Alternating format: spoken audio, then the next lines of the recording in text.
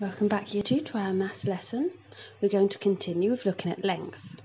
So let's quickly recap last lesson with our centimetres. So 1 centimetre is the same as 10 millimetres. So here's 1 centimetre on our ruler. Now let's take a look at the task I gave you in the last lesson. How did you all do? Our answer to question 1 is 9 centimetres. Question 2, 3 centimetres. Question 3, 5 centimetres.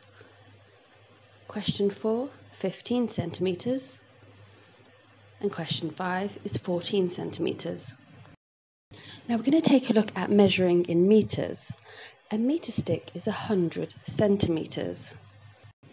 So a metre stick measures 1 metre and shows only metric units of measurement, which are millimetres and centimetres. Metre sticks are used to measure objects that are larger than a piece of paper. Remember that you can use centimetres and millimetres if the object is smaller than a piece of paper. Metres are used to measure everything between things in rooms. Most household objects such as tables, rooms, windows, and many more things would be measured by metres. Even things as big as a whale are measured by metres. So what are some other things that could be measured in metres? Let's have a think. A table, a bed, house or apartment, so we can see the size, a car,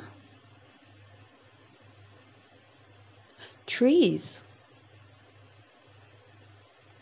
large animals just like the whale, even ourselves. So let's take a look at this. Is the sofa measured by centimetres or metres? Metres. How about the table? Metres. What about your phone? Centimetres. How about a book? Centimetres again. A chair? By metres. Now let's take a look at this worksheet. We have a table, pencil, a room and a coin. One is 4 metres, one is 1 metre 20 centimetres, the other is 2 centimetres, and the other is 15 centimetres. Now we need to match them, so which size would be the table? 1 metre 20. How about the pencil? 15 centimetres. How about the room? Is it 4 metres or 2 centimetres? How about the coin? 2 centimetres. And let's take a look at this. Which would be centimetres and which would be metres? So we have a teddy bear. Would we measure it in metres or centimetres? Centimetres. How about the house? Metres. What about a giraffe? Metres. An aeroplane? Metres. A tree? Metres. What about the sock?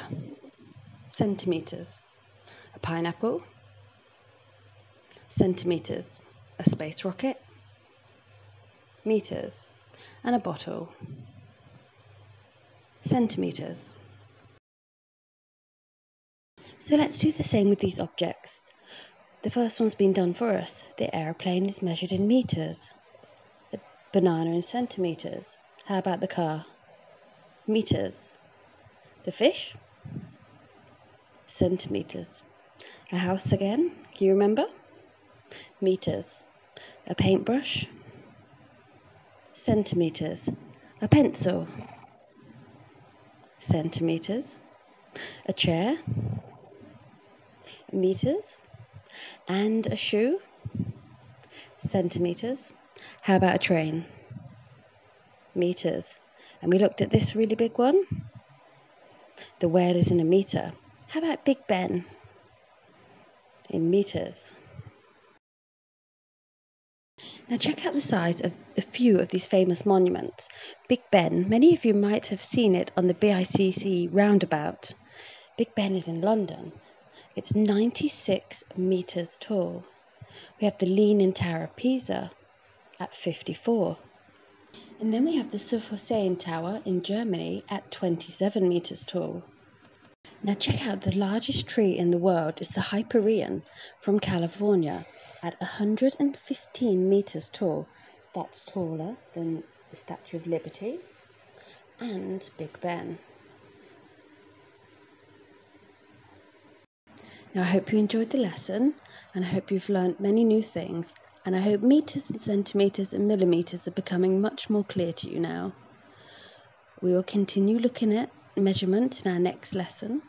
Until then, take care, and I'll see you soon, Year 2.